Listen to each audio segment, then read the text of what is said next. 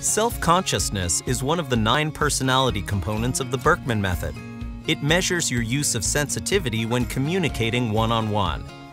If you have a high usual score, you are seen as diplomatic, sensitively aware, and purposeful in your communication style, whereas a low usual score means you are seen as direct, straightforward, and matter-of-fact. People with high self-consciousness needs appreciate an environment where there is respect and personalized approval. They value explanations and discussions on an individual basis.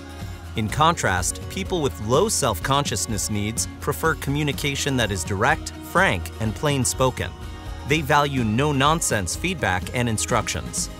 If your stress score is on the high end of the scale, you may find that you get your feelings hurt easily or become overly sensitive to criticism.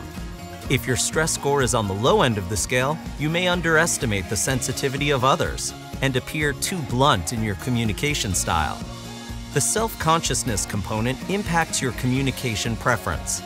This affects how you give and receive feedback and how you discuss tough or sensitive business issues.